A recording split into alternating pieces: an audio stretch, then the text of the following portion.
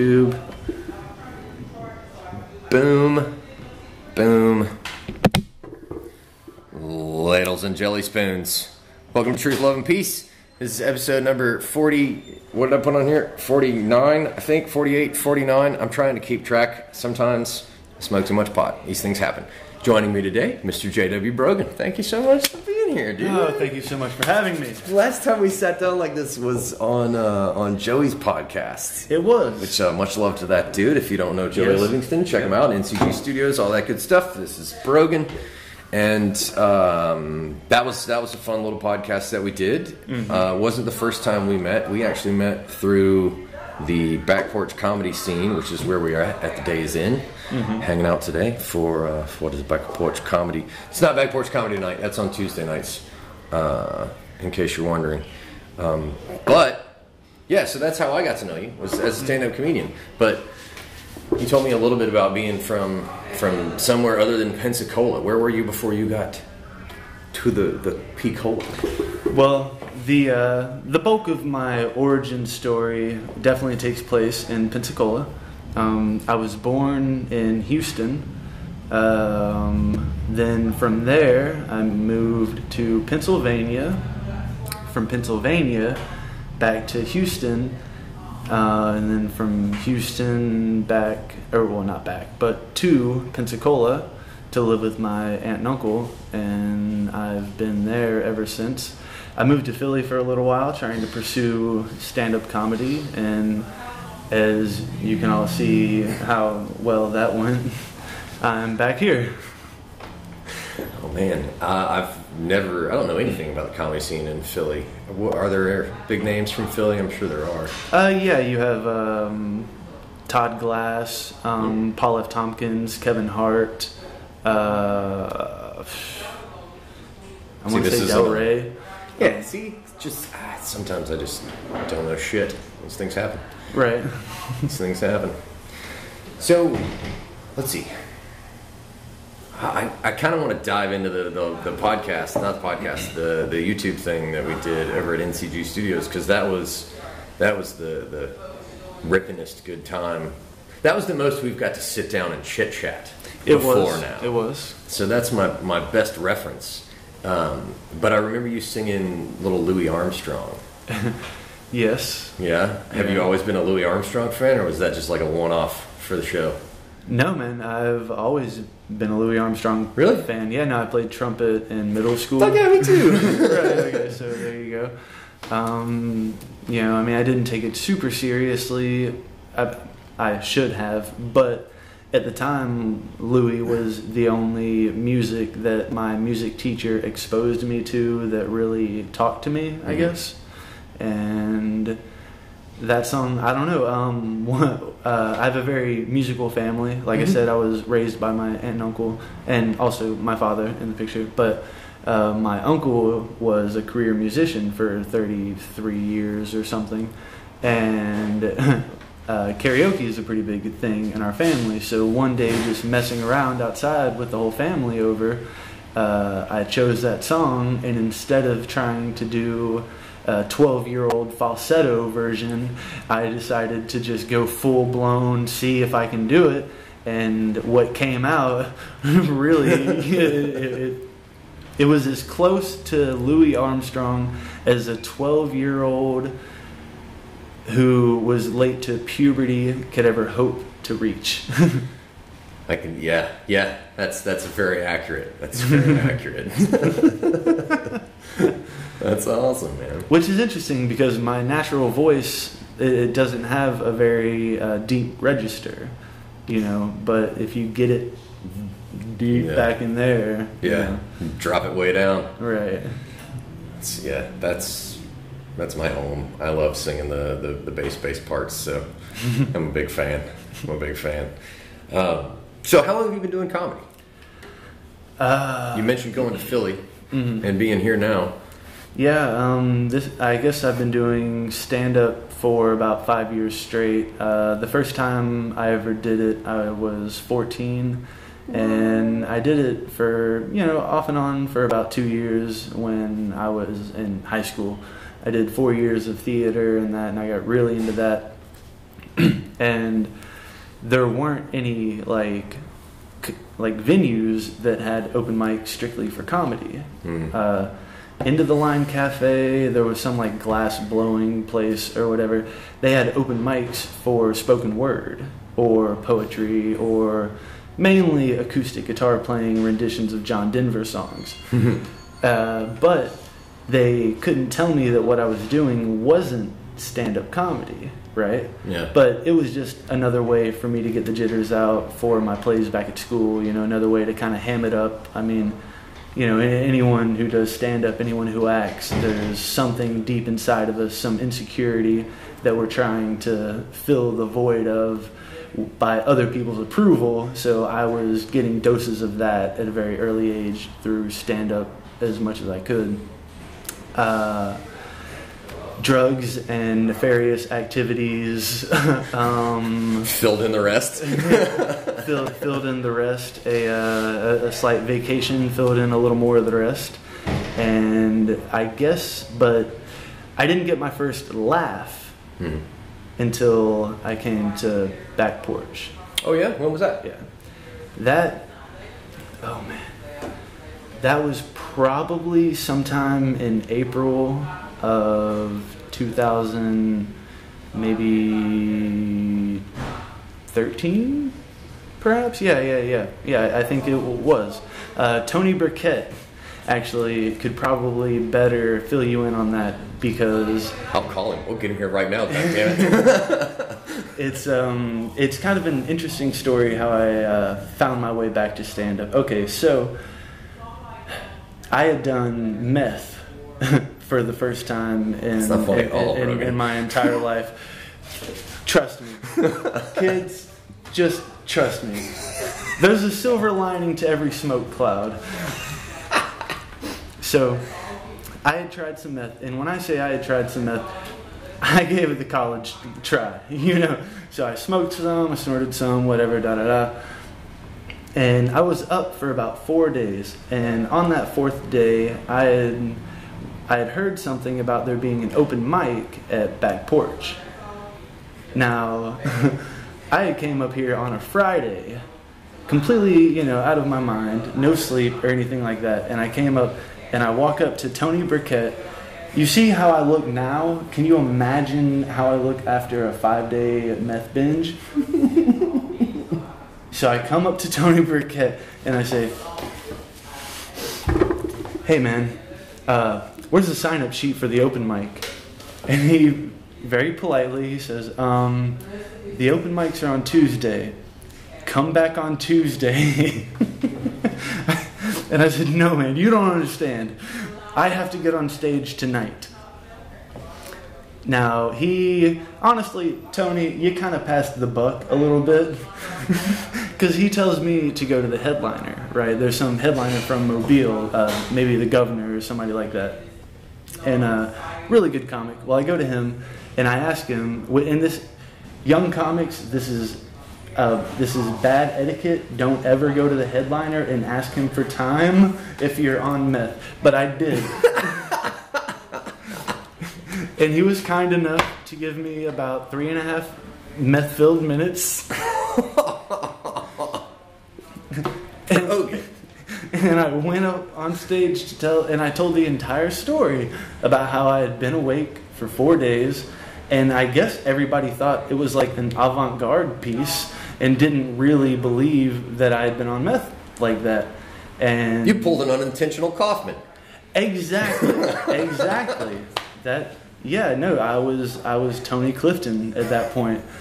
Just, yeah. But, it all worked out. In Pensacola, Florida, 5 years later. Wow.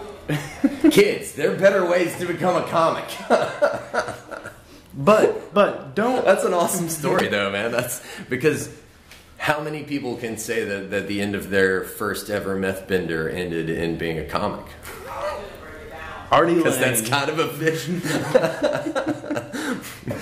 I don't know. I don't think even Artie's got that story. That is definitely an original.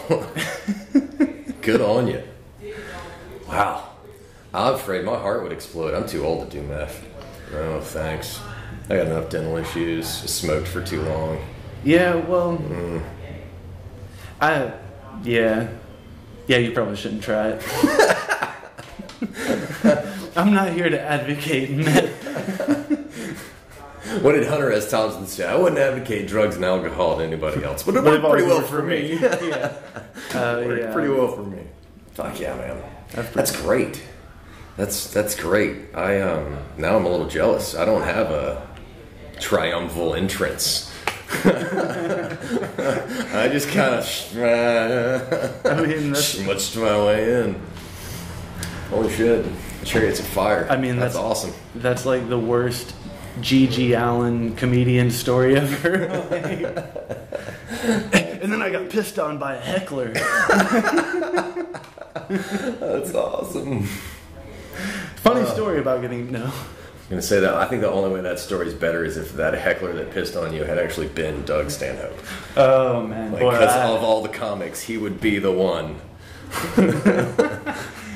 Doug Stanhope, if you're listening, I don't give you permission to pee on me, man. I'm sorry. I'm sorry, dude. I mean, I really want the draw the line somewhere. Yeah, man. I don't need the IG followers that bad. That's great. Oh man. But yeah, the BackPorch Comedy is fucking awesome. I didn't know that you had gotten your official start here. That's something else we have in common then. Mm-hmm. That's awesome. Man, this is such a healthy community that, I mean, I would hate to name names, but so many people have helped build. Yeah. I mean... Tons and tons. And several people who, have kind of faded away, and, we miss them, we miss Gar. I mean, he was a big... I've only ever heard stories. He was a big part of, up here, starting the whole thing. We got Bubs Harris, we got Tony Burkett, Jason Switzer. I mean, we got... The first show I was on was the Bubs has that feed and shelter the homeless thing. Yeah, over at Shiguko's. Yeah, fuck yeah, man. That was the first bill I was ever on. Olivia Serche. I mean, we've got people who actually care, and that's rare in a small scene, in a small community where we're all trying to break into a very competitive industry. Fuck yeah. Yeah. I have been racking my brain about ways to make that happen. One of the ways this whole thing started was, how can I help my friends spread the message, spread the word. Right. And that's kind of how this whole podcast came to be, which I fucking love doing. And so I love hearing stories about what other people have been doing, so we can find ways to build on that. Right. What do you remember anything that crushed that isn't going on now from what's been going on in the Pensacola scene? Like positive things that have gone away? Well, yeah, like what's something fun that hadn't been done in a while that could be revisited? Like one of the things I've thought about doing is doing roasts. I don't know. Obviously, I don't know shit about it. That's why when we put together Stinger's Comedy out there on the key, I rely on Emily. She's been around for a long time. She's been doing it. And so I love being the new guy that can just be like, what about this? Right. What about that? Right. I don't know. I haven't tried any of this shit yet. But I'm always curious about what has worked, what does work. And I love looking and seeing what other people are doing and finding ways to, that looks like a good time. How can we do that? Roast battles. What does that look like? Okay, so roast battles are pretty interesting. That is... It's an elimination contest. Okay, crowd judged. All right, you have it's a bracket system. So you have a certain number of comedians, whatever. Me and Olivia go at each other. She hits me with some really good, I'm tall but still have little dick jokes. So boom, she eliminates me, right? She moves on to the next round. Now we got Bubs Harris versus Graham, and Graham talks about Bubs' shitty tattoos. Boom. Graham moves to the next, and now it's Graham versus Olivia, and all the way until you have boom. Okay. Now, I'm not sure if I stole that idea from the governor or what is that goes on? They've got a belt for it and everything. Wiley was versus the governor. I think they do it out of Mobile, maybe. don't know if they still do one in Mobile. The last one that we had come through, I can't remember the gentleman's name, but his Facebook page, he's got a belt on, and I want to say it's in Florida. It's down Fort Walton, further down Tallahassee way, maybe something like that. Did Drew Wayne, was he one of the originators of that? I'm not sure. He'd probably know better than I would. It sounds fun, though. I mean, well, there are only so many new things under the sun. So, exactly. The idea, find ways to make it your own, for sure. And give credit where credit's due, and then have a good time. Fuck it. Right. We could start an improv troupe. Man, I don't know. I'm no good at improv. Isn't somebody doing that already? Yeah, we've got Improbable Cause. Very, very talented bunch, by the way. I need to come learn some shit. Where does that go on? That goes on. I need to come learn some shit from at the Pensacola Little Theater, and I've actually taken classes there. Where is the Pensacola Little Theater? This came up recently. It's like right across the street from, I think, Atlas and the Fish House, maybe? Yeah. So kind of on the way towards the beach from here? From Pensacola downtown? Are you familiar with Joe Patty's? Yes. Okay, so you're at Joe Patty's, and you're driving down, and the water is on your right. Yeah. All right. It's eventually going to be on your left. You're going to see it. Cool. Yeah. And it's a white kind of stone building with banners, and it says Pensacola Little Theater and all that. Yeah. Cool. For those of you that don't live in the Pensacola area, that's kind of at the top of Pensacola Bay, somewhere between Pensacola downtown proper and on your way out to the naval base. Man. This is going to be a horrible podcast. I'm so sorry. No. That's exactly why people tune in, is to get ridiculously inaccurate geographic references. Well, perfect, because I got those in spades. Excellent. The Pensacola Little Theater, though, we should definitely look that up, because I would like to see more theaters around. Is there anybody else that does little theaters like that in Pensacola? The one in Milton burned down. Well, tell me about the classes that you took out there. They do not just theater stuff, but they do classes during the week too. What kind of classes? I've only done improv, but they also do like ballet and stuff. I'm not sure if they do. I'm not sure if they do any like pure like Stanislavski style acting. You've been there like twice. How are you not their PR rep, Brogan? Well, what the fuck? Well, I wasn't prepped. That's quite all right. Pensacola Little Theater, though. I'm glad you mentioned, because I'll tag it and we'll get everybody information, blah, blah. Yeah. But that's cool, because I've talked to a lot of people about, there used to be comedy clubs in Pensacola, and you probably know this better than I do, but there was a comedy club once upon a time in Pensacola and Mobile. I have heard legend of a comedy club that was open. And I'm a dreamer. I want there to be another one. There should be a dedicated comedy club. Oh, I want that. Now, all right, and tell me your dreams, Brogan. To have enough money to stop pursuing my dream of stand-up comedy. Is that through stand-up comedy? That could be through voiceover Mucinex commercials. What? I don't care. I'm selling out the first chance I get. Anybody out there need me to represent anything at all? I'll have my hand tattoos lasered off. That was a bad... You can catch Brogan's Patreon page.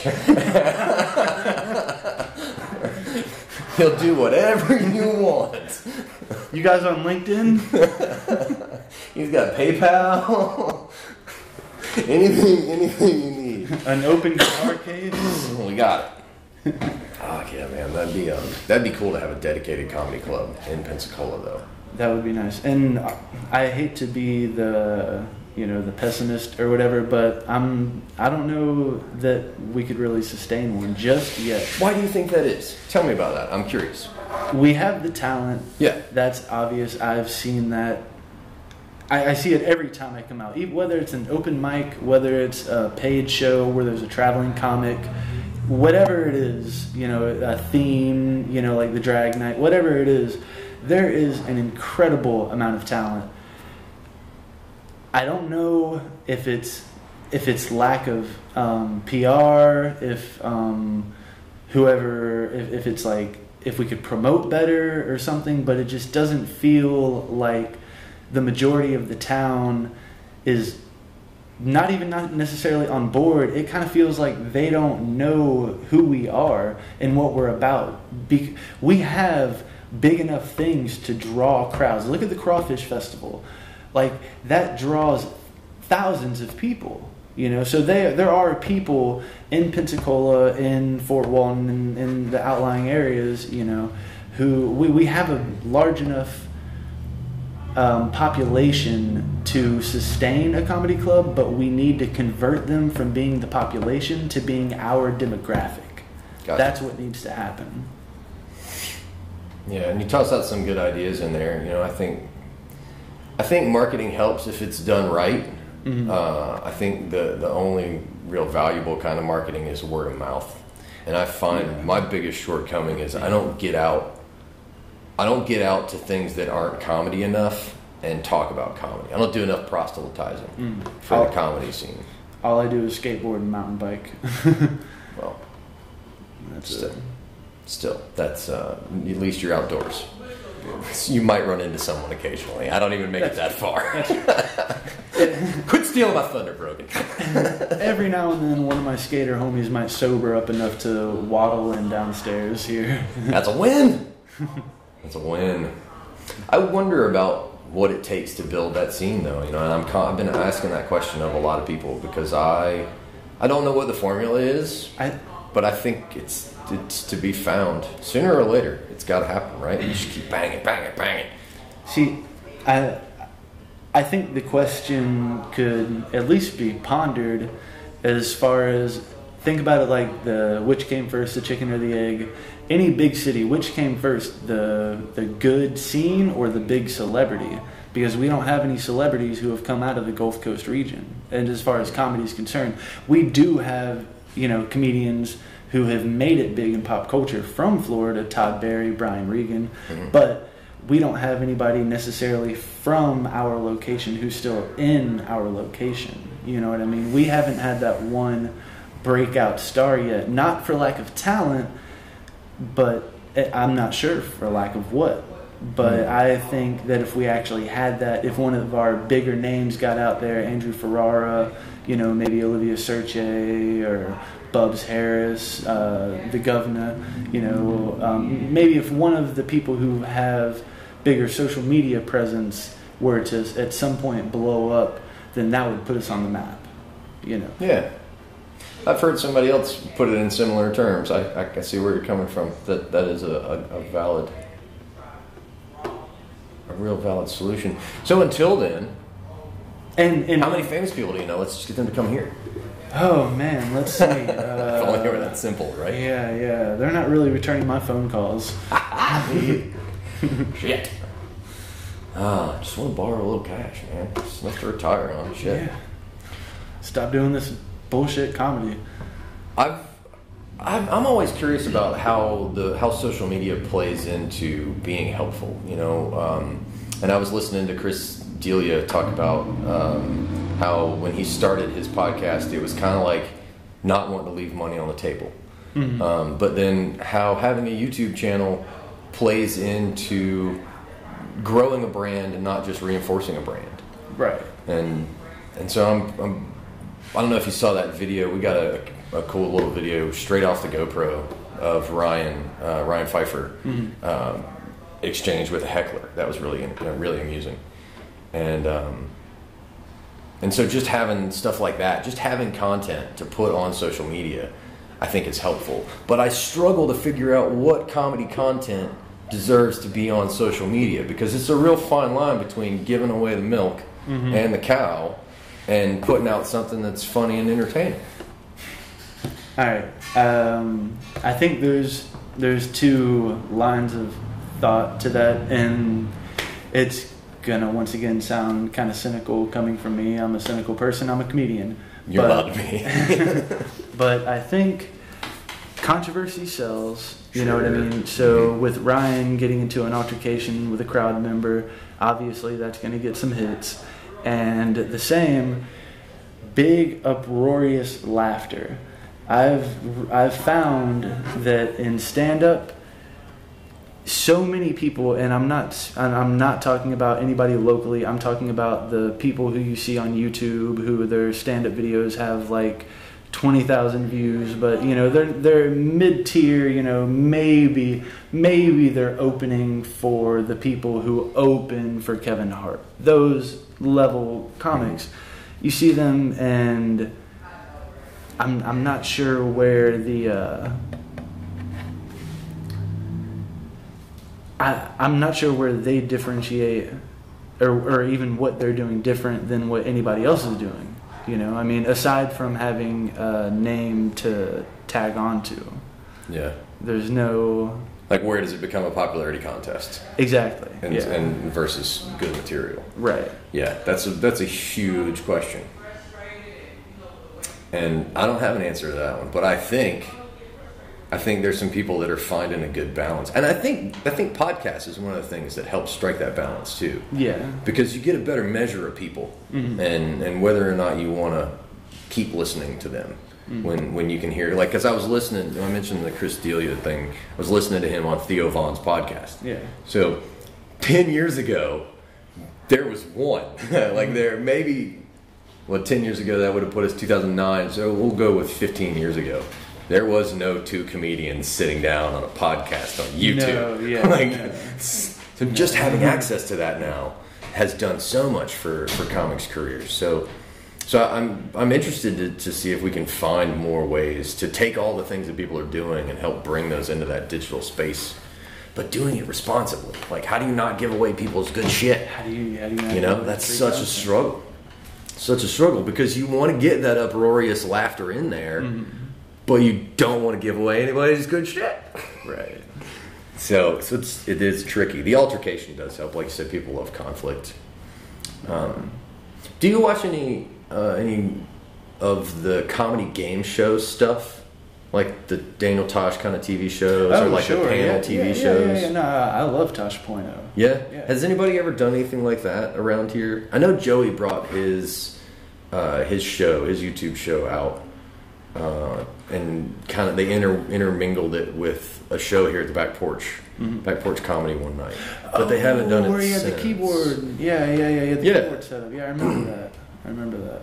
But they haven't done anything like that since, and I would love to see that revisited. That would be really interesting. I'd like to see that too. Well, and guys like Sam Harris that go around and do live podcasts where they sit down and they have a conversation with an audience and they do a Q&A. Yeah. Like, I feel like that's coming back. And that's such an old school form of entertainment, to go and watch two dudes talk. Like, the first thing that comes to mind is the Lincoln Douglas debates. Like, who the fuck does that anymore? Yeah. But people do it all the time, and it was shows. It's one of the reasons I got so excited when you mentioned the Pensacola Little Theater, because I'm interested in what it takes for us to get the population of Pensacola from being a demographic, from just being a population, into being a demographic. I'm always open to suggestions. Probably, I can't say probably. I kind of feel like our best bet would be for whoever is interested to band together and to really, really put effort towards making something collaborative, like a short film, you know what I mean? Something like that. That'd be so cool. And then that way, enter it into film festivals, we'll get national recognition, and people will have heard of our scene. You know, I mean, how does any other scene get started? You know, it's people from a certain place started doing something. Why can't the talent in Pensacola start doing something? Why can't we band together and make some things that are worth recording, actually sit down, write it out, film it, edit it? We have the talent, we have the technology. Agreed. Who's got stuff like that going on? I'm racking my brain. There's one comedy series that I've heard that's trying to get to pilot. Grant Tyson's. What's the name of it? Sean Peterson was telling me about it. It's a Pensacola pun. Scam County. Scam County. Yeah, Oh, and there's Escambia County. Kitty got a job, or Kitty gets a job. I haven't heard of that one. Yeah. I don't know too much about it, but apparently it's... Actually, I don't even want to talk about it. You mentioned film. Do you have background in film? Is that why you mentioned film? I do screenplays, I write screenplays, and I've directed 2 music videos for a pop star out in Vegas. That counts. Yeah. That you film. 2 screenplays, film, Brogan. No. I write screenplays. I filmed 2, I directed 2 music videos out in Vegas for a pop star who never got famous. Lovely lady, Ashley Elliott. Thank you so much once again for giving me that job that I did not deserve, which you found out. But whoa. Back, whoa, hang on. Sidetrack. Put a pin in all that bullshit.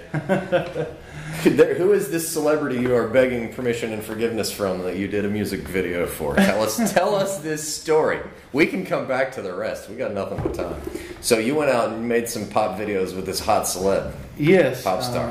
Ashley Elliott. She is a club singer, kind of Madonna style-esque, whatever. You can Google her, or YouTube her or whatever. Check out the videos. You had me at Madonna. She got nominated at the ASCAP Awards. The video that I directed was played at the ASCAP Awards. Stuff like that. Fancy shit. Right, and ASCAP's copyright for those of you who don't know. And that was pretty much it. I did that right pretty much as soon as I got home from vacation, and I thought that I had the world at my feet at that point. I was like, damn, dude, I'm getting flown out. I got a black card to get whatever equipment I need, and then boom, do it, come back. I got my crew to edit it, blah, blah, blah. And then boom, we get flown back out to do another even more lavish one. Smoked a blunt with Coolio. Oh, what was that like? Was awesome. Weird. How so? Sorry, Coolio. You're fucking weird now, dude. I'm sorry, man. You are a fucking weirdo. Chill out with the hair shit. He had a fucking... He's not a Dapper Dan man? He's not a Dapper Dan. Dude, oh, goodness. He had a baseball cap put on regular, but he had very poorly... he didn't have a seamstress cut the hole out and, seam it back up, for that number. But he had the hole cut out, and he had his hair sticking out. And for, 35 minutes straight, he kind of pestered. Ashley had hired, one of those people who get in the giant inflatable balls. You know what I'm talking about? Mm-hmm. And we threw her in the pool, so she's running around in the pool. We're filming that or whatever. And so Coolio is just asking her, "Hey man, how can I get one of those? I'm trying to get one. I want to smoke a blunt in that." And it was just a really weird situation. Coolio's an attention whore. Clear, yeah, clearly. Who knew?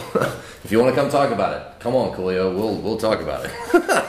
Compton will have you on. Hilarious. We'll get you an inflatable ball and a blunt.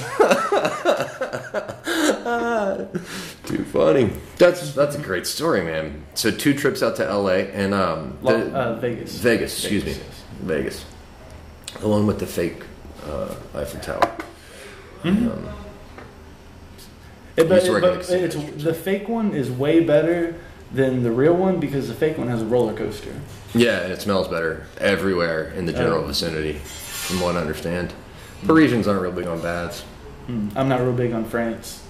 Yeah, I think there's tent city under the Eiffel Tower too. Oh. Or I could be fucking wrong. If I'm wrong, somebody let me know.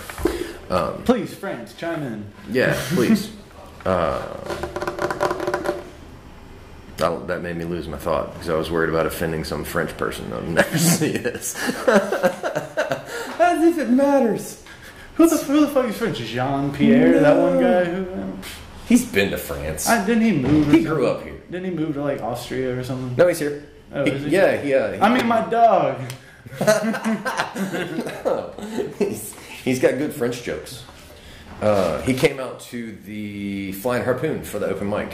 Yeah, we do an open mic after the Stingers comedy show out there, and he made the drive all the way out. Oh, wow. It was me and him soldiering on. Somebody has to. No, we had a good show early, and the crowd had 2 hours. And that was about all they could take. Sure. So yeah, we had a good show. Had a great time. And I'm still not getting back to that thought, so I'm just gonna go all the way back to something. I don't know. Where do we want to go? I've got so many thoughts in my head, possibility-wise. Current events to... I'm still hung up on this Vegas celebrity that Coolio is hounding over this blunt. Because in my head, I want to know if your video was as good as what I got going on in my head. I bet it was, though. I bet it was. Did you pull a pretty woman with the Amex Black? Is that the part where they do the snap thing? Yeah, when she goes back into the store and it's just like, I got money now, bitch, kiss my dick. Because I would have. We'd be like, we want everything that you have that's overpriced. No, but I will say this about Vegas. All right, I'm a good old Southern boy. I had just gotten back and get flown out there. We land, whatever, da da da. She rented us an Escalade for 2 weeks. Right. So here my dumbass is, 22 years old, smoking blunts on the strip in a fucking Escalade, and we're going. And we pull into. She lived in the only condos that you can live in on the Las Vegas Strip itself, right? Okay. And there's like Walgreens or CVS on the bottom floor, like any big city, The kind you can't get if you're a gun owner now. Right, exactly. Yeah. Too soon? Fuck y'all. And so we park because we're gonna go and Target, whatever. I don't even remember. But as soon as we get out, there's weed everywhere. Like I mean, it was Reggie. Don't get me wrong.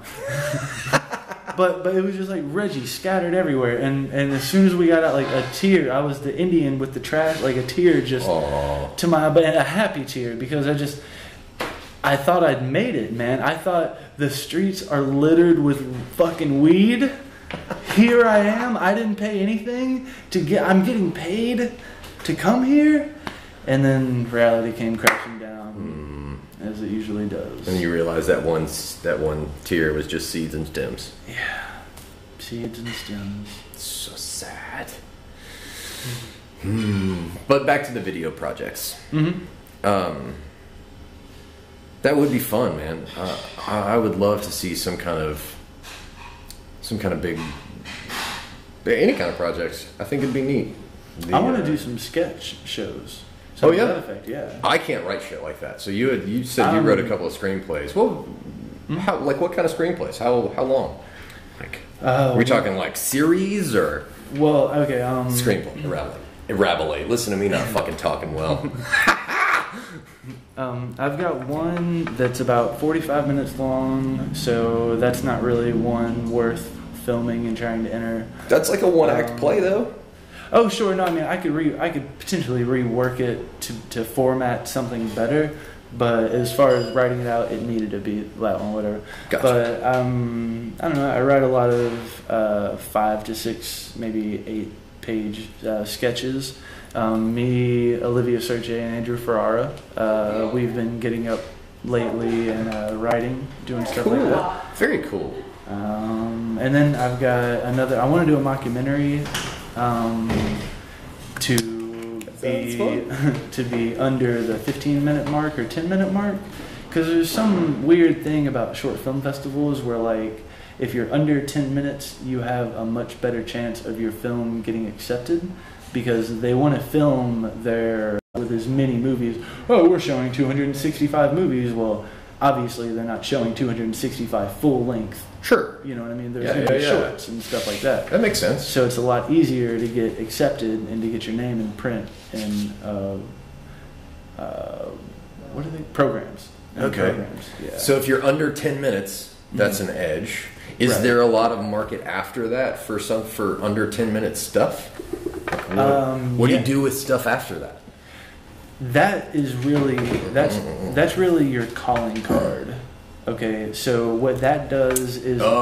here's what I can do in 10 minutes. Now pay me to see what I can do in an hour. Exactly. Gotcha. This is what I did with my money, with my time. Now imagine if you gave me money that I didn't have to waste my time, and you gave me more money than I used before. Think about how good that could be. It's like a pilot. Right. Well, I mean, that's but like real not specific. That's exactly how Napoleon Dynamite got made. That's Really? What other films? That's How It's Always Sunny in Philadelphia got made. That was originally just a 1.5-minute sketch about a friend trying to borrow sugar from another friend, but his friend was trying to tell him that he had cancer, but the one friend didn't give a shit. He just really wanted the sugar. He wasn't ready to have that conversation, the cancer conversation. And that sparked, they shopped it around, and FX picked it up and said, hey, what can you do, whatever, and that's how it happened. And honestly, I don't see why there's anything stopping the talent in this town from doing the same exact thing. No, not at all. The Workaholics, look at those guys. That's how they started, mail order comedy. What's mail order comedy? That's their production company, I guess. Oh, okay. You know what I mean? And they started with like a little 10-minute thing. Yeah, just something that was a calling card. Right, just shorts, just something to shop around, a resume, so to speak. Cool. Fuck. Like, what do they call it? Digital, an EPK now. What is it? An electronic marketing package or some shit. What do they call it? Exactly. Same idea. Yeah, just like something like that, coupled with the videos and then maybe the scripts and things like that. Just. So, what do you think of the idea of generating the content, like putting it on a YouTube channel, to that way at least it can you can share it, at least people can see it. So, like if you've got all these shorts, instead of it didn't make it into the film festival, like what if you just take all of that stuff?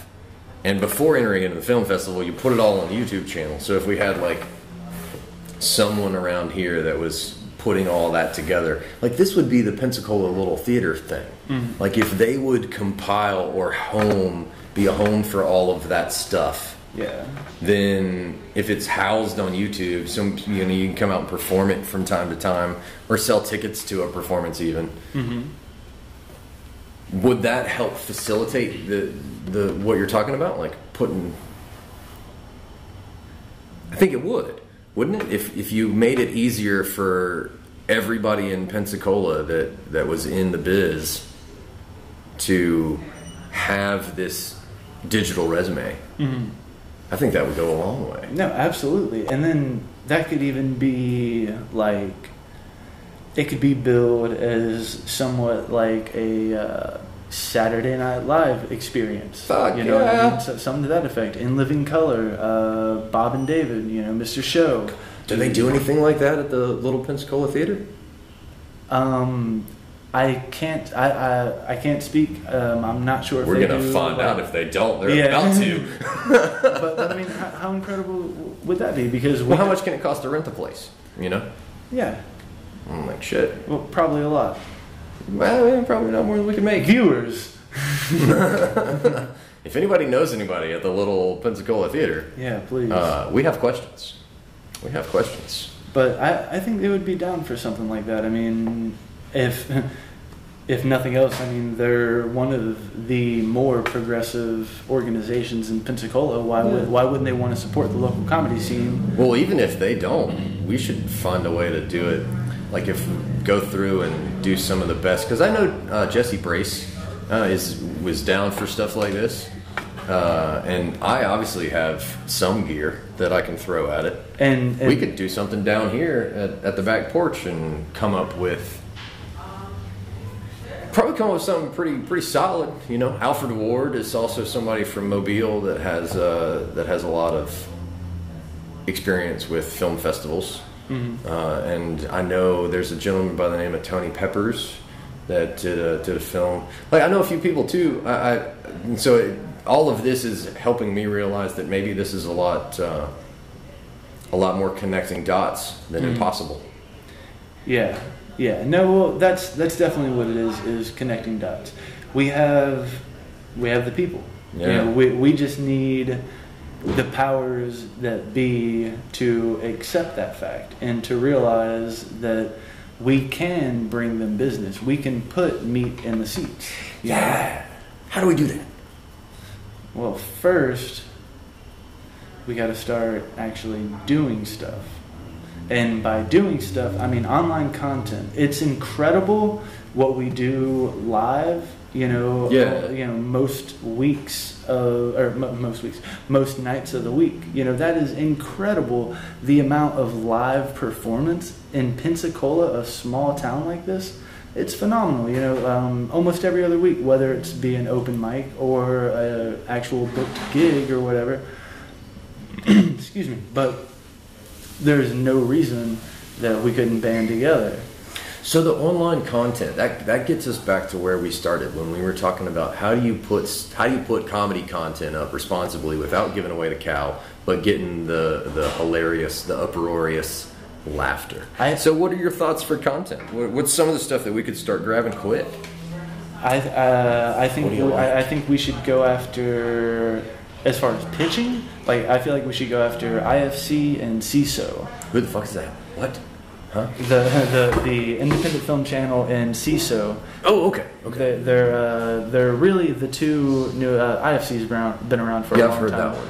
But CISO, they produce Paul F. Tompkins' project, Bajillion Dollar Homes, and those companies are all the time looking for new content. So what do we need to come up with to pitch something on that scale? We would need, and this is just me hypothetically speaking. Yeah, just brainstorming, shooting shit. We would need probably, I would say, between 5 and 7 independent sketches. Between 3 and 5 minutes each. With different styles, different styles of writing, different styles of timing and editing, whatever, because that's how. Who's on 3 Arts? Oh yeah, that's how It's Always Sunny in Philadelphia got picked up by 3 Arts, who's under FX. Cool. There are places. So that's how they there. made the jump from the sketch to full-blown arced out series. That's how they made the jump from you asking me to borrow some sugar, me telling you that I have cancer, you trying to dance around that fact but still get the sugar. Right. They went from that to pitching it, saying, hey guys, look what we did with our own money, our own time, are you interested with anything, whatever. Yeah. Because our goal is to instill confidence in somebody else who has a lot of money and doesn't mind gambling it away on a bunch of degenerate comedians. Wow. Viewers. Maybe we should just find the prettiest among us and hope for the best. Send them off to the wolves. Well, I guess that's the end of my episode. Oh man, that can be done though. I'm optimistic on starting a nationally syndicated radio show. So that falls kind of into this same realm of how do you take things from something as simple as this to scale it all the way up to something as big as a national radio show. And a lot of it comes down to,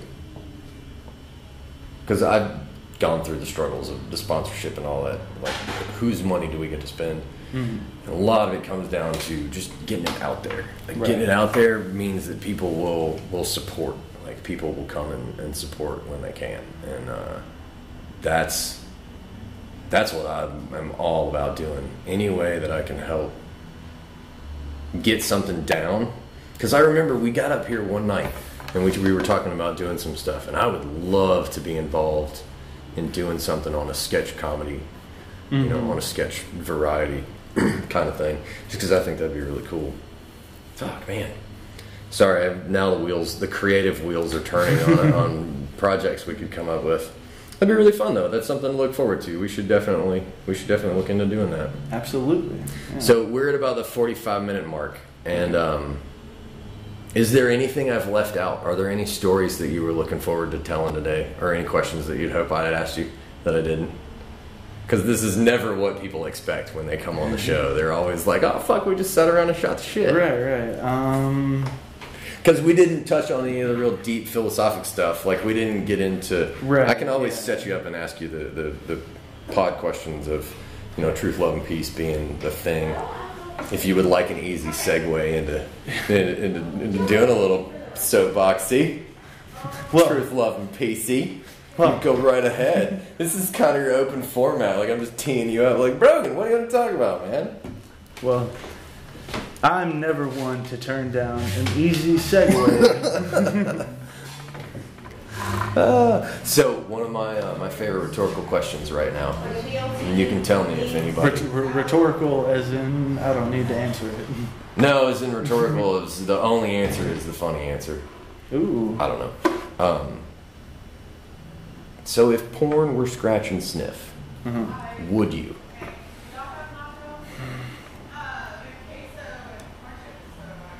If it were strictly vaginal or feet, yes.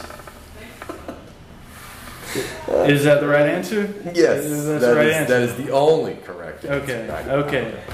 Okay. I've been watching a lot of Stephen Wright lately, and I just fucking love that comedy style, like being able to write that kind of material. I know, man. I envy him so much. Just his mind. Like, I would love to switch consciousnesses with him, just think like him for a little while. I don't know if I could take it.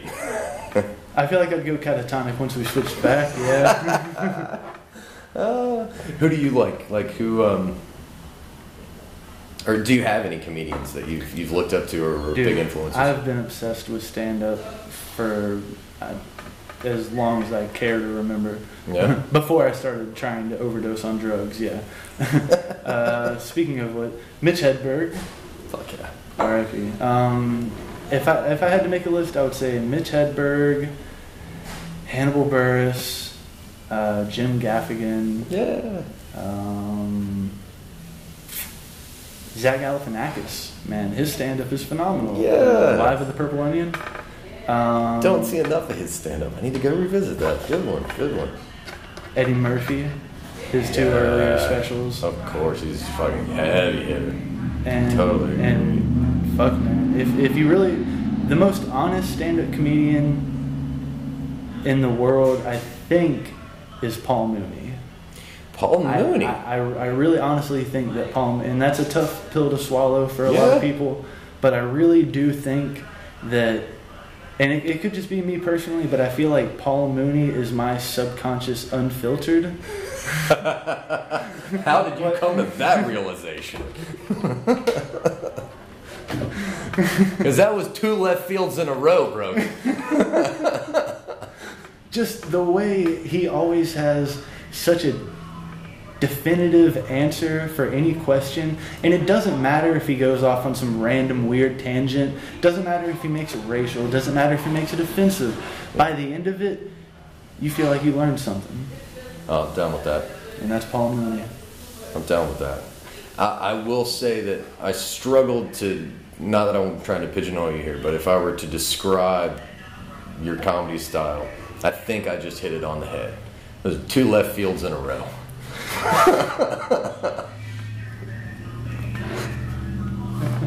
2 left fields. Because if you don't keep up, you did not keep up. That's the race. I've always thought of you as a deeper comic. Like I've only seen you a couple of times. I dig myself into some holes. Yeah. That's not how I would have put it, but I don't see you as a one-liner guy. I see you as a deeper comic, and that's what I think. That's funny though. I'm gonna make that stick. 2 left fields. It's not bad. 2 left. I've named your podcast for you. 2 left fields. There we go. 2 left fields. I can dig it. If you build it, they won't come. No, they won't. No, they won't. Just do the opposite of his whole career. Crazy bastard. And Bill Hicks is one that I've seen coming up lately. Like, that name keeps popping up. I don't know if that's because I keep talking about him or not, but man, see, I respect Bill Hicks more than I was entertained by him. Like fair. I feel more. He was more of a philosopher who hit you in the head with jokes so you would shut the fuck up and pay attention to what he was saying. That's a real good description. I like that. I don't see him so much as like, I mean, obviously he was a stand-up comic, but to put in his words, at the end of the stage, screaming at the top of his lungs with a cigarette into the audience, it's because I'm a fucking poet, lady.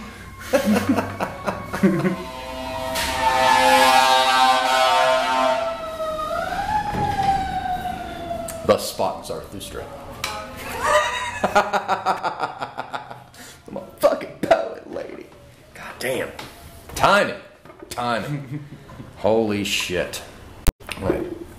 Press that little button one more time just so it doesn't cut off here. I could keep going for hours and hours. But my ego could too. So I'm curious then.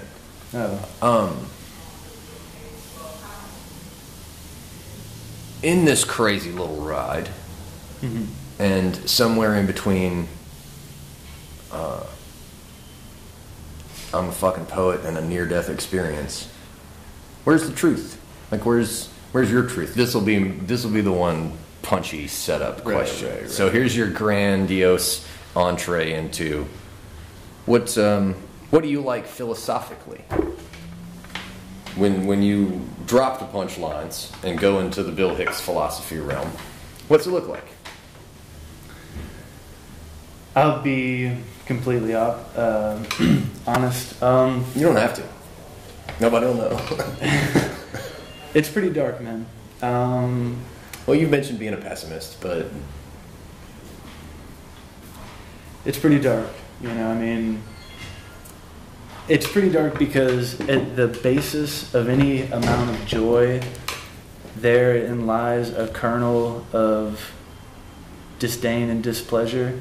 And to ever experience any joy, you have to experience heartbreak. And sometimes the scar tissue is a lot softer. And really, none of it fucking matters because we are all going to die. None of us are going to go to heaven. None of us are going to go to hell. None of us are going to be anything other than star stuff. The best we can hope for is to be reincarnated as carbon that feeds a tree. That's the best that we can do. And I mean, there's two ways to take that. You can take that as live every day the best you can, or you can take it as Albert Camus did and or said, you know, the only real philosophical question is whether or not to kill yourself. And I battle with that constantly. And I think if anybody really sits back and thinks about life in a sane way, you have to think about that. So how long have you been preaching Buddhism? Oh man, probably since my third or fourth reincarnation, at least. Yeah. Because all of that was pretty spot on, which I agree with. I think life is suffering, and how we come to terms with that is one of the big struggles. Suicide, of course, is something that I've been there too, man. I've been. I know what gunmetal tastes like. Put it that way. And it's painful to see people that are obviously tortured but have become greatly influential, like, you know, rest in peace, Bourdain. Yeah. That nobody knows what goes on, and try not to be too judgy, but that dude was hugely influential in my life. And so, me too. So instances like that are good reminders for me that no matter how bad it gets, that there is a conversation tomorrow. And so I get sucked back in a lot of times. But that comes back to a lot of the points that you were making of, is it the choice to check out, you know, the only real choice we have, you know. Obviously people choose, what's Louis C.K.'s joke, you know, people seem to be choosing the shit out of it, no matter how shitty their life is. Yeah.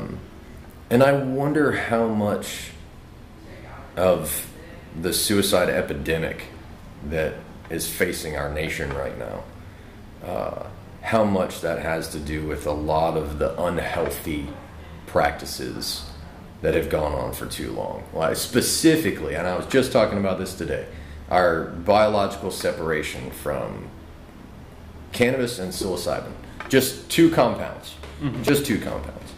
And the impact that could be having. I'm not that separated from cannabis. No. As a culture. As a culture. Me either. Well, we've been at this for 69 minutes and 20 seconds. Otherwise, we'd both be. But I think there's hopefully this revolution that's coming about that people are starting to do their own research. And hopefully with things like MAPS, and this is a long way to come back around to, I don't know how familiar you are with the MAPS program, but that's run by Rick Doblin, who is a Johns Hopkins trained MD, and has pioneered MDMA, psychedelically or psycho-assisted MDMA therapy for PTSD, specifically in vets right now. But they have championed the research and have pounded it down the government's throat, or all the way in phase 3 clinical trials, making huge breakthroughs. But they are demonstrating at the same time how we have separated ourselves so much from what it is to just live a healthy life, that it makes it really hard to keep living just bullshit after bullshit. Dude, but then the things that piss me off is we got the government pulling MK Ultra bullshit, but we can't fucking fund cannabis research. No, you have to drink your fluoride. No, and because they know cannabis is good for you. That's why. The only way to win is you gotta get out. To quote Lazarus Long, of course the game is rigged, but don't let that stop you from playing. Right. Because you'll never win if you don't play. Sad but true. Robert A. Heinlein. Sad but true. It's interesting, though, to see where we're going with technology. And this ties back into social media and how there has been this uprising in social media. It was called the Arab Spring years ago, in this westward movement of truth exposing. And it's come to America. I don't know if you've noticed this, but you had the Arab Spring, and then you have all of the turmoil in the UK and Europe, in just not necessarily in great upheaval, but in challenging the norms with the vote for Scottish independence, whether or not to be part of the EU. Like, there is this obvious challenge to paradigms that has been taking place from the Middle East as it progresses westward, which is the same way civilization progresses. Oh, absolutely. So you think it's inevitably going to reach us? It has. I think it has. Yeah, I mean, authoritarianism will come. Authoritarianism will show up in America wearing an American flag, chanting Americanism. And ta-da! Make America great again. Yeah. Welcome to child abuse. I mean, we need to go no further. Like, not to have a huge political debate, but I did all day on social media, and America's gone a long way. And if anybody wants to argue about it, go argue Donald Glover's Childish Gambino, This Is America. Go argue with that. Yeah. You don't have to believe me. I don't mean shit. Go argue with a real artist. And so it's troubling. But I hope that this information age, that people like Childish Gambino and us just having conversations and putting it out, our measly opinions out into the world, will hopefully, thanks to technology, add up to the voices that lead to rational change, reasonable change.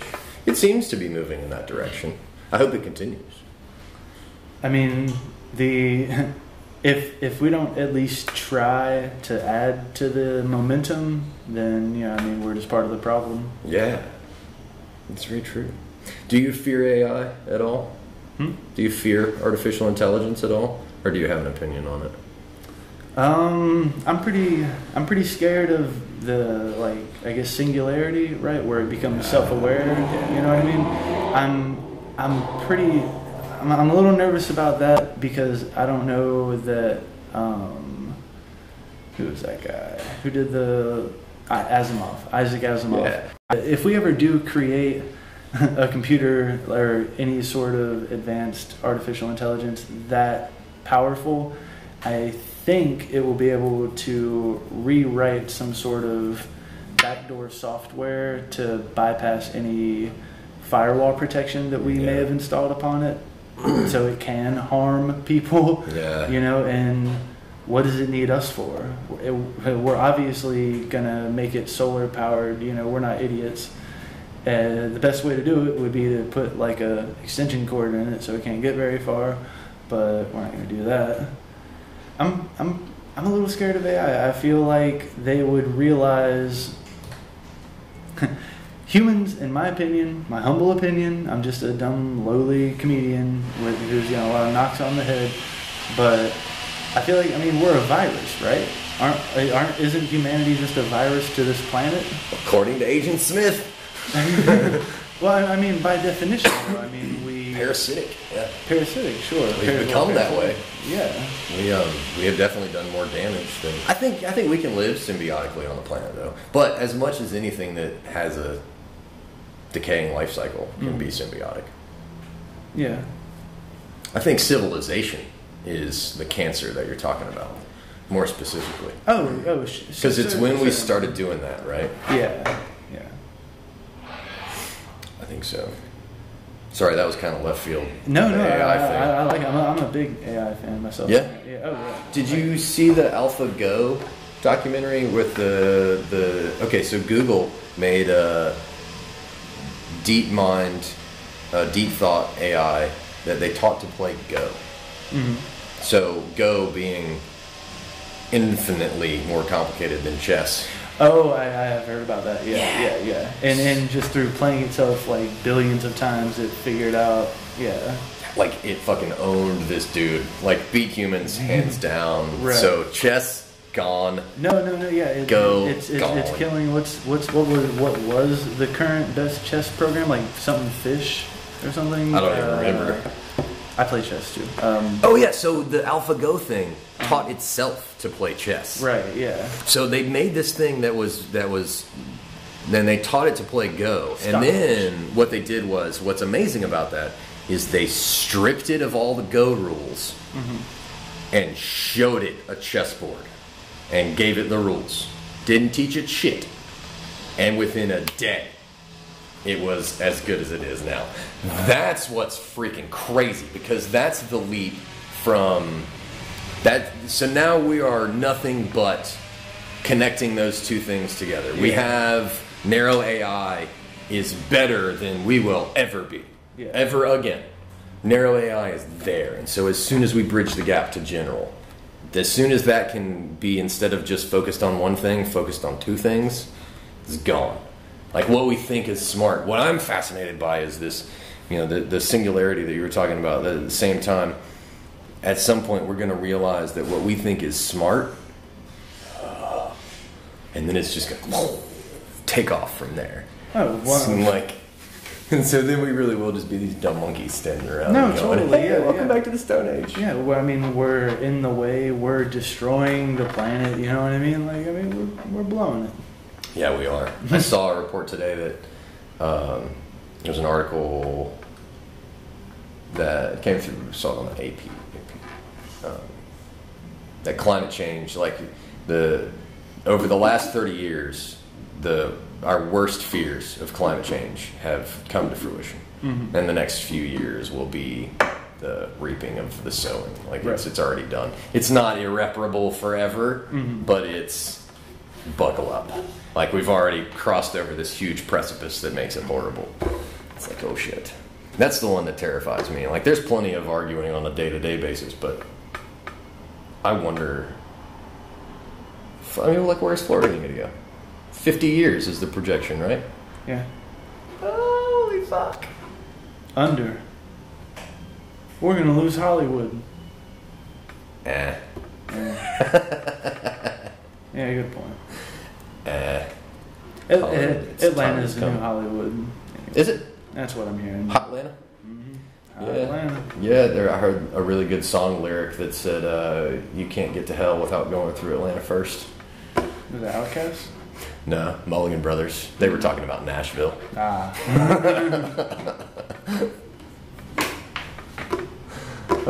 Good times. Good times. That's somewhere that you probably know way more about the local music scene. Or the sides of the local music scene that I don't know. Like, I know jam bands and... What, here? Yeah.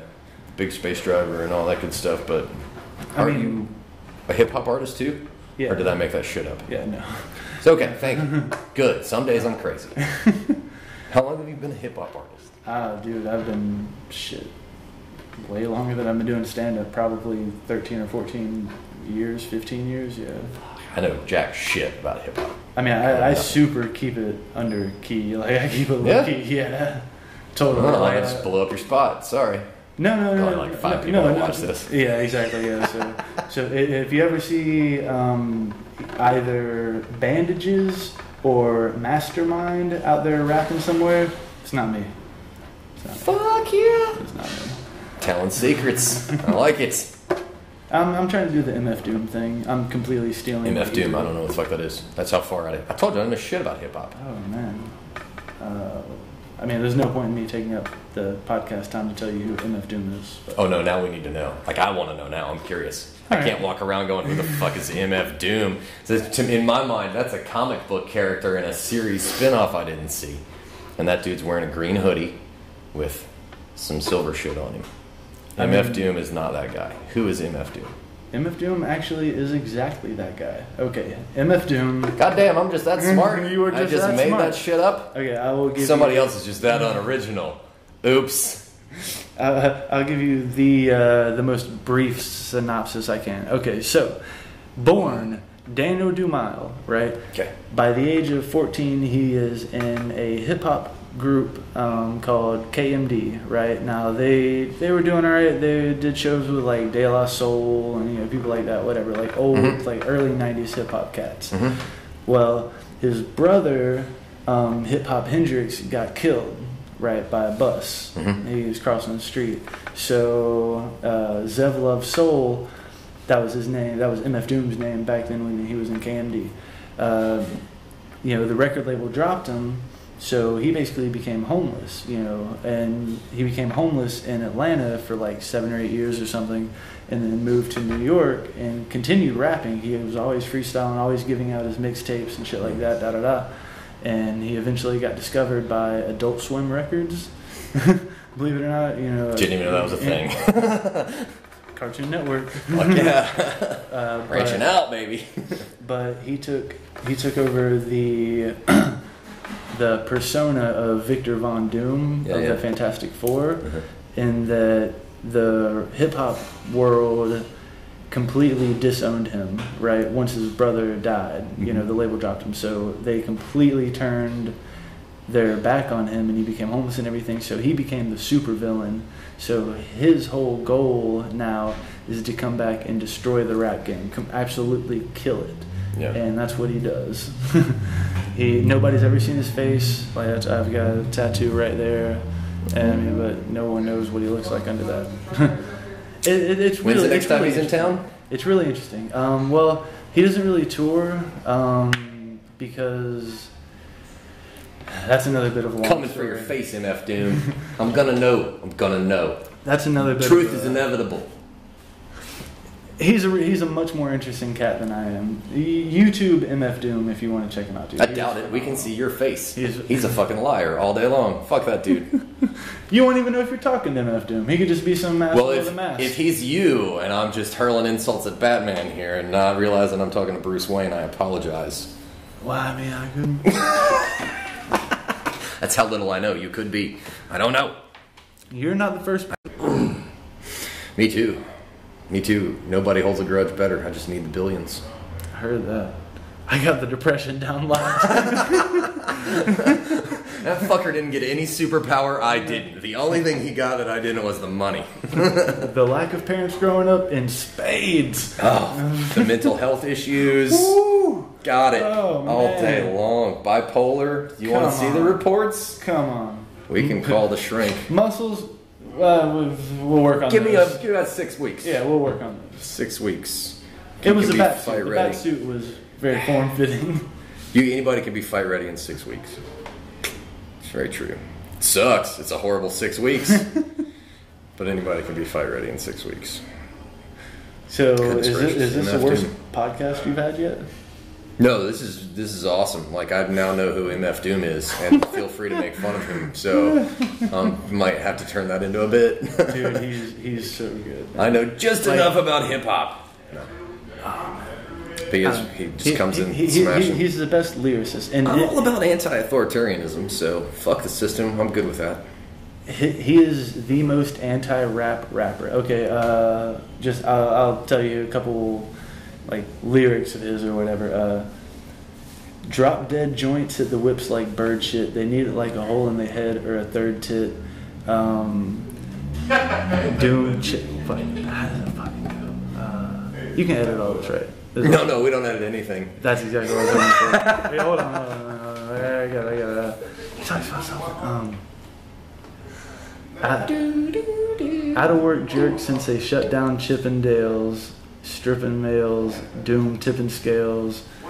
That's what it was. Doom tipping scales, out of work jerk since they shut down Chippendales. Talking about like how all the rappers are taking their shirts off and like getting muscular and shit or whatever. That's a good line. But dude, I'm telling you, man. I might like this guy more than anything. It might be one of those. He collabs really well. Like he's got a lot of good. He's like Ghostface Killah. He's got a collab with him. He's got one with Sade with Nas called Nostradamus. He's got one with Danger Mouse called The Mouse and the Mask. He's got one with Madlib. Big shout out to Madlib called Mad Villainy. Get those in before I get the insults in. I don't even know these people. I know a few things like so this is how little I know about hip hop, but I gotta rag on one of those guys. Dead Mouse. Danger Mouse. Danger Mouse. Yeah. Okay, then I'm thinking of somebody else. Danger Mouse is the other half of Gnarls Barkley, not CeeLo Green. Oh, I'm thinking of a guy that's a DJ, not a hip hop. I'm thinking of something wrong. Thank you for correcting me. Not Dead Mouse. Yeah. Danger Mouse. See, thank you for correcting me. Good dude. That's fucking crazy, man. Hip hop. So when hip hop is done in Pensacola, where's it go? I've never been invited to a hip hop show, so I wouldn't know where to begin. I've been to Roy Jones's studio before. Now that was only not because of I'm a rapper or anything, but I have a really close friend who's a photographer. He did some shoots there or whatever for like, I don't know, some local band. For people who don't know, Roy Jones Jr. is a boxer that lives in Pensacola. You may have heard of him. Yeah. You better have fucking heard of Roy Jones Jr., dude.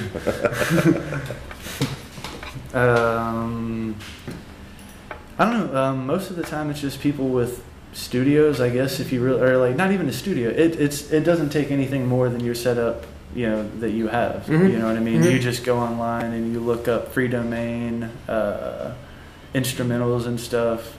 Really, you don't even need that because it's not like I'm going to make any money off of it. I just like making mixtapes and stuff. Cool. But for the most part, the most rapping that I do is freestyle, and it's usually in a circle with a group of friends. Somebody's just doing a beat on the table or whatever, and people are jumping in and rapping and whatever. It's just a way to hang out with your buddies, I usually run away when that starts happening. That's how bad I am at it. No, dude, no. There is no way you could ever do as bad as I did. Okay. I'm 17 years old. I haven't even gone to prison yet, so I don't have street cred. All right? I'm 17 years old, right? Big circle. We're at a party, right? A kegger, right? At a party, big circle standing around, dudes fucking crushing the trash can, you know what I'm saying, dude? Just laying it down, right? And I'm listening, everybody's, the circle's going, whatever, da-da-da. and I feel it. And I didn't just like step in, like, because whenever you're about to go, you kind of like make everyone move and like take a couple of dominant steps into the middle of the circle to let everybody know, yo, I'm about to spit. So I didn't do none of that. Before he begins, I crouched down, I jumped. Crouching Brogan, hidden dragon. Hair soaring in the wind, turning into dreadlocks midair. And I land like Hancock. Boom! And for whatever reason, what came out of my mouth was dick in my butt. I swear to God that I, with all of the enthusiasm in the world, I fucking superhero landed and screamed out dick in my butt. 4-day meth binge into stand-up comedian. And flying Brogan, hidden Hancock, dick in my butt into hip-hop artist. That's amazing. You are the best starter of all time, Brogan. So if you have any sense that bombing here or on any stage in the world has any effect on me, it does not. Fuck it, no, man. You come in like a champ. God damn. That's awesome. It was not. It's an awesome story. That's sure. It's a fine story. It's a great story, but yeah. I cannot tell you. I mean, just the whole like, because it's not over as soon as you say it. You know, like you kept going. No, I couldn't keep going. But but I had to get the fuck out of the circle. You know, like I'm in the middle of the circle now. I am the attention. I have the mic. I mean, not that there was mic, but like I have to. If there'd have been a mic, you could have handed it back. I would have thrown that shit in the woods. Distraction. Yeah. Run away. Exactly. Or twirled it around my head and started trying to make people forget via concussion. Dude, it was so embarrassing, dude. It was like back in like, you know, I mean, I was 16, something like that, 17, 15, whatever. Like I was trying to impress chicks, you know what I'm saying? Yeah. Like I thought that would work. I saw 8 Mile, you know, he got that one twirl, you know, it was cool. So I'm thinking, all right, you know. Man, they still haven't made a movie where the stand-up comedian gets a girl. Have they not? That's unfortunate. There is our thing. The Big Sick, but she was kind of a bitch because she almost died, and he was right by her side the whole time. And then she was still like a bitch to him because, I didn't know that you did all that for me. Women, dude. That's right. Did everybody tune out? No, we just lost the feed from the camera. Oh, that's fine. I'm much better without a video feed. The minute mark. Oh, look. And then there it came back. So it was probably just a Wi-Fi interruption. Yeah, it's all I was saying about women. Sorry. Yeah. That freaked me out for a second. Goodness gracious. You can end this whenever, dude. I'm making sure there's not anything else I don't want to talk about. Because I'm an open book. Is there,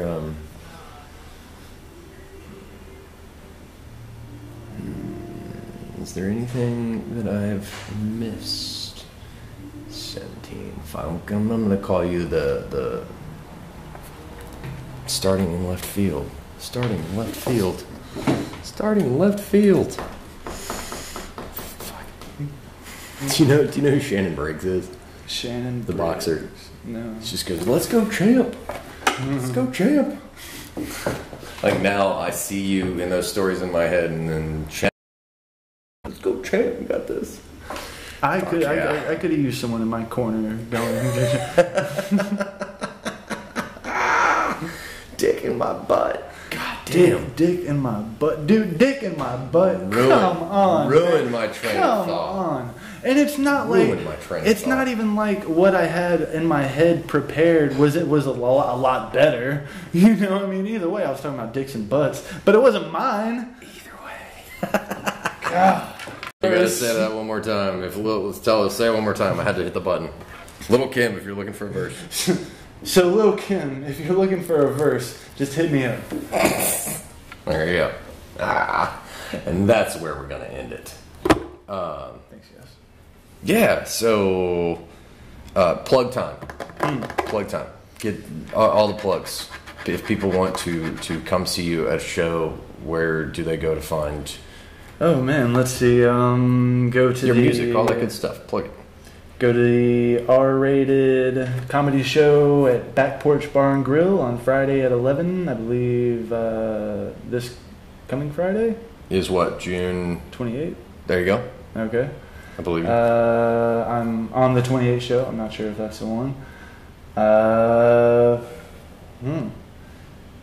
You can check me and Olivia Serche and Andrew Ferrara out in our upcoming sketch show called Greetings from Florida. Fuck yeah, where can I find that?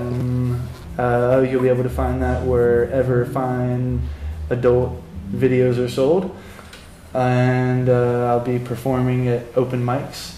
And I will be performing anywhere and everywhere that people will listen. So if somebody wants to pay you to come do comedy, get a hold of you through Facebook or what? Facebook, yeah, that's cool. Probably your best bet. JW Brogan at Facebook, ownyourvision@gmail.com. Everything is spelled normal.